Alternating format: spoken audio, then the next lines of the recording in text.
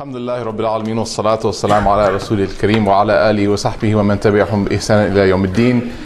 I am really honored and blessed and thankful to be in front of all of you tonight. It's a great blessing. Every time I come to Valley Ranch, for those of you who know what I'm talking about, you know those like really nice homey masjids? Like they're not like those giant mega masjids like INT or Irving, but when you walk in, you feel like you're walking into like someone's living room. You know, they call the masjid Allah's house, but you feel like you're walking to like the living room. You know, mashallah, every time I come to Valley Ranch or any other, you know, nice cozy masjid or musalla, I feel very at home. So jazakallah khair for inviting me. Jazakallah khair to Sheikh. Move in? Yeah, not enough room. Hint, hint. Okay, the jazakallah khair to Imam Zia and also Sheikh Hassan Burjas. Sheikh Hassan Burjas is always excellent, and you guys are very lucky to have him. Let me just quickly put out there real quick. He was in a masjid that will go unnamed in Chicago, and unfortunately the situation did not work out, but alhamdulillah it worked out for, you know, each party to move forward with plans. So don't be that next masjid, okay? Just hold on tight. You guys got a good one, mashallah ta'ala. Okay, so we're going to begin inshallah with the evils of Nintendo 64. No, I'm joking. Inshallah, I'm going to talk to you guys a little bit about Facebook, right? So the flyer, or the topic was friends, relationships, and Facebook. And although each speaker has kind of, you know, mentioned or touched on how Facebook or the internet or cyber relationships can affect your life, I just wanted to give a quick primer, a quick debriefing, really quickly, inshallah. I know you guys are excited to ask questions about the good and the bad of Facebook. Before I start, I wanted to really quickly let everyone know that Facebook is a tool, right? If I asked you, is fire good or bad? Say it out loud. Good. Some people say bad. Some people say good. Some people say depends. That is an adult diaper. I do not wear those. Some people say good. Some people say bad. Why is it bad? One person please raise your hand. Yes. Because it's hot flame. Okay, because it's hot flame. Why is it good? Thank you. And you can get burned by hot flame, right? Why is it good? Yes? Because you can cook stuff. Exactly, Muslims, because you can cook, biryani nahari, right? So, some people might say, you know, you could build, you know, form metals with it. You know, you can get heat from it. You know, others, Muslims, will say you can cook with it. That is excellent, alhamdulillah. But you see the example given here, right? Fire is a tool, and tools can be used for good or bad. And as the Sheikh, you know, Yasser Burgess, who, you know, he's mashallah very, very well, well knowledgeable about fiqh, he can tell you that tools like Facebook or fire, these things, cannot be definitively given a ruling of halal or haram. It depends on the context, it depends on the usage, right? So you can use a hammer to build a house, you can also use a hammer to break into someone's car. There's many different ways to use different tools. Don't break anyone's car, please. Especially not a gold Camry, okay? Okay. So really quickly, inshallah, I want to highlight, because I know the general feeling amongst the community, especially the elders, our respected and beloved parents and uncles and aunties, is that Facebook is not that good to have. It's very unsafe. It's not, you know, productive. You waste time on it. And all these concerns, they have valid points and valid reasons. But we want to first, we want to bring the topic to an objective table and talk about it from both viewpoints. So the first viewpoint, and many of us can, you know, appreciate this, is the good part of Facebook. As Farouk said last month at Love Struck, alhamdulillah, we had over 800 people in attendance. We had over 1,000 people who logged on to watch it, alhamdulillah. All of the events that we have at INT have been very successful. This event as well, a major success for you guys. MashaAllah, may Allah bless you guys.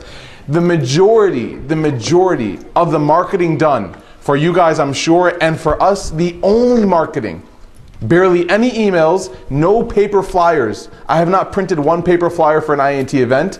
Has all been done through Facebook. Everything has been done through Facebook. On top of that, kids constantly message me questions that they need answers to. Can I go to prom? Yes. No, I'm kidding. No, you can't go to prom. Okay. Can I do this? Can I do that? And I answer it via Facebook. It has become a new way of communicating with people. It has become a new way of reaching out, of letting people know, hey, here's what's going on, of letting people know, hey, poke me, right? Facebook has become a new realm, a new frontier that we can use for good, inshallah ta'ala. One of them, as we said, is the event, using events and publicizing events such as this. Another way is to reconnect with old friends. How many of you guys and girls have reconnected with the people that you haven't seen in so long through Facebook? Right? All the youngins are like, yeah, I didn't see my friend for like 2 hours. And then she poked me, right? I'm telling you, like 10 years. This brother I haven't seen for, sorry, not 10 years. Yeah, like 9, 10 years almost. He added me on Facebook a couple months ago. And I was like, subhanAllah, yes? 20 years. 20 years, right? 20 years. MashaAllah. It's a great way to reconnect. This is a brother that I went to Mecca to briefly study at an intensive over the summer, and he added me, and I hadn't talked to him in so long, and I was like, subhanAllah. And I saw pictures of his kids. How many of you, older uncles or aunties, you see pictures of your relatives' new babies on Facebook, right? Or yes, no? Why are we laughing? Are babies funny? You know, I know that one way to keep up with my nephew is my mom or my sister or my dad will put pictures, right? I'm friends with my mom and dad on Facebook. Okay, don't laugh. We'll put pictures of my nephew on Facebook, and my wife and I will log on and just see. It's a lot quicker than emailing it, right? A lot of good usages for these things.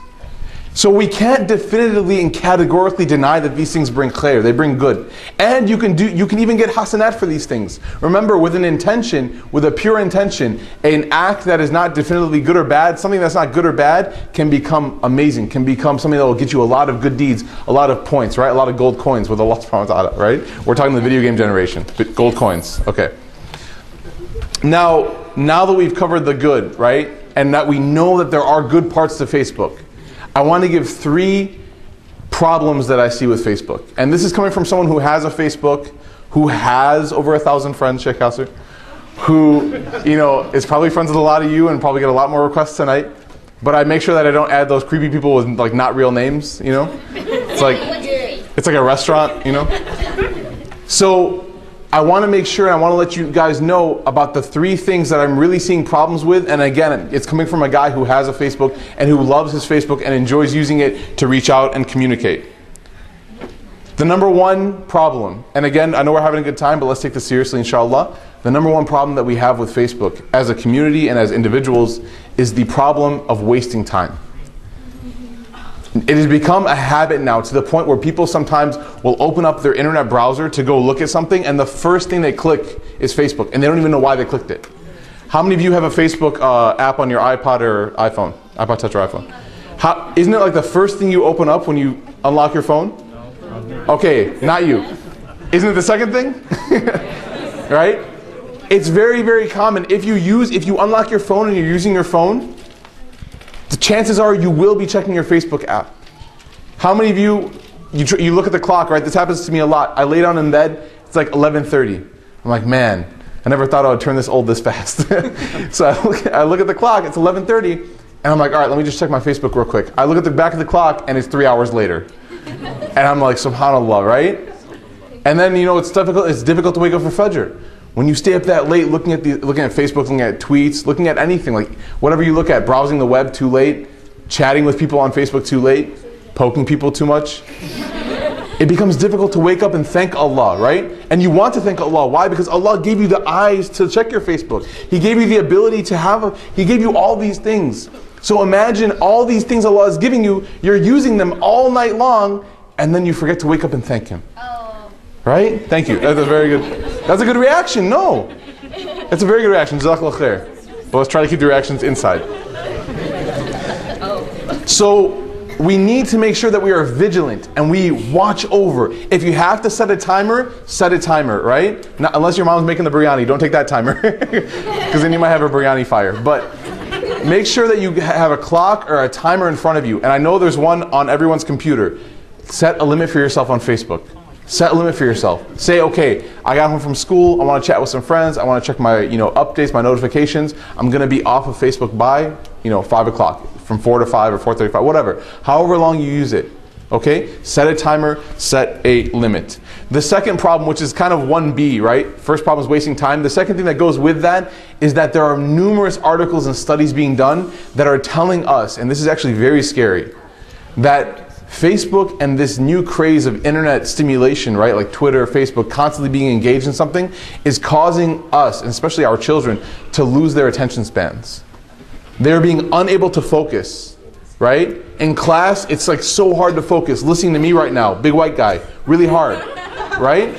It becomes extremely difficult because you're so used to looking at different things. Click on one friend's page, okay, another friend's page, okay, another friend's page, oh, picture, picture, picture, picture, picture. You don't take the time to appreciate the whole picture, you just look, oh my God, she's doing that, oh my God, he's doing that, oh my God. Keep looking through and look through, and you guys know exactly what I'm talking about. That's why these girls are laughing, because it's true. It is true. And we're laughing now, we're having a good time, alhamdulillah. Everyone say alhamdulillah. Alhamdulillah. We're having a good time. But it's real, guys and girls, it's real. You don't want this to ruin the way that your mind functions. And one way you can remedy this is, number one, by managing your time on Facebook. But number two is to use or do activities that will train your mind to have focus. So make a deal with yourself. Every time I go on Facebook, I'm also going to go to CNN. I'm also going to go to ESPN. I'm also going to go to whatever website and read an article, a full article, a full article. You know, guys, for a while, subhanAllah, like a few months ago, one of my friends came up to me and he was like, do you know that there was an article that said that people can't even finish reading a full article? I was like, really? Where was he? He's like, I don't know, I didn't read it. And he was being serious. He was being serious. He's like, I don't know, I didn't read it. And I thought about it and I was like, you know what? It's true. I try to read articles all the time, right? About how the Dallas Mavericks are terrible, how the Chicago Bulls are so much better. And I can't even finish an article on it, right? But I don't need to because it's true. So, remember inshallah, this means quiet. Okay. Remember inshallah to do activities with your brain, whatever it might be, that cause you to focus, to train your mind so you don't lose that ability, because you don't want to lose that ability. Later on in life, it will harm you a lot, right? It will harm you a lot.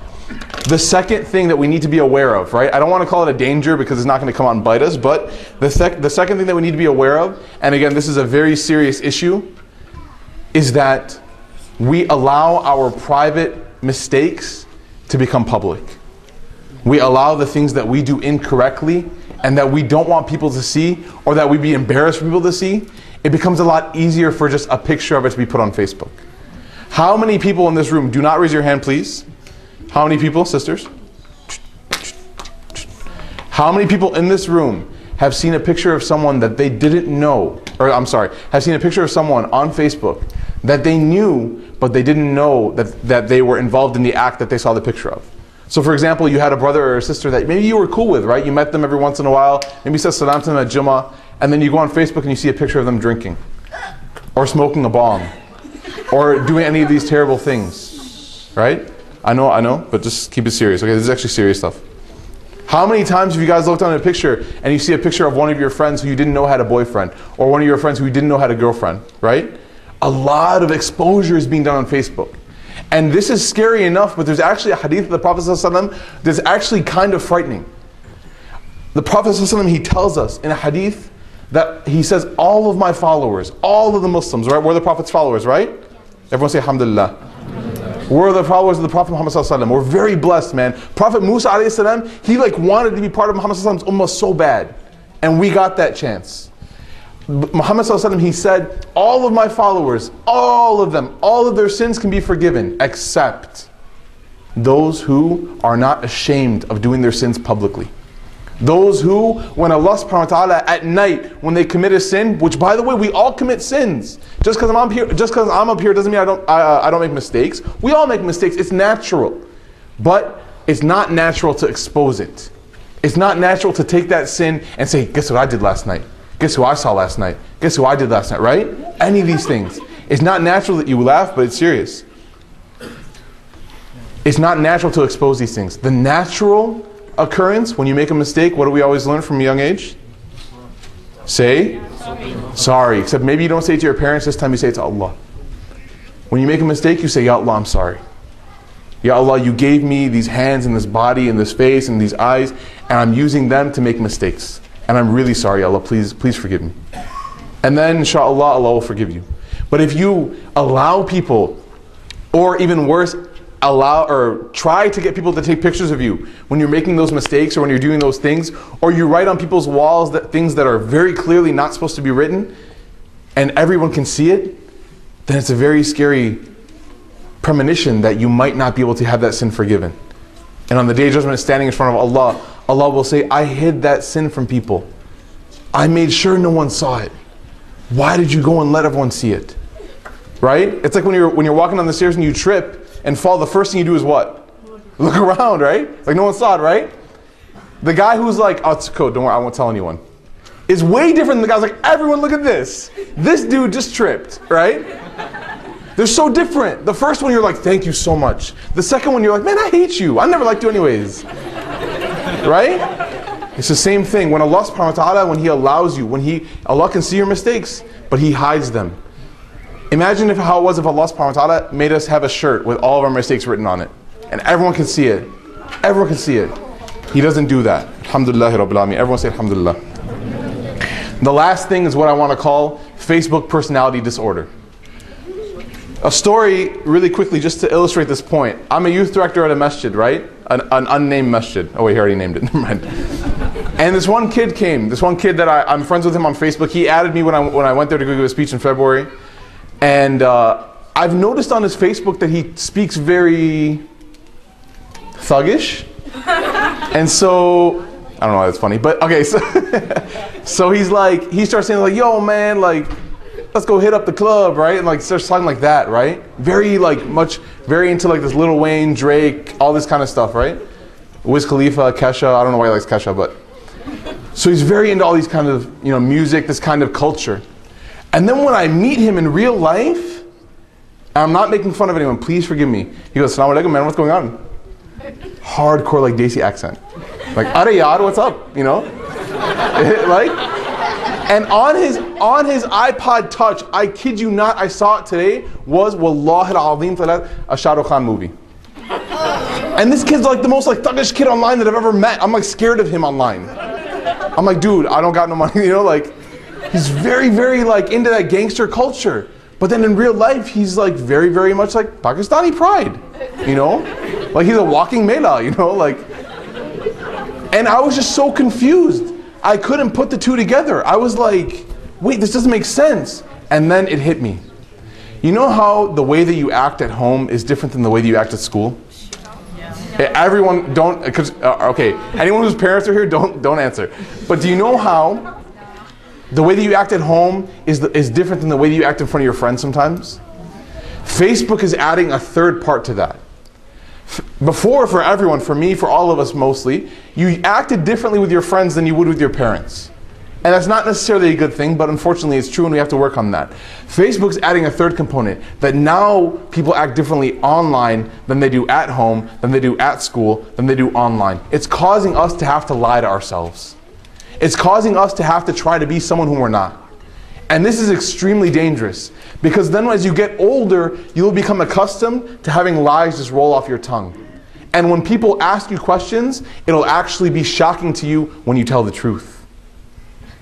And that's not a good state to be in.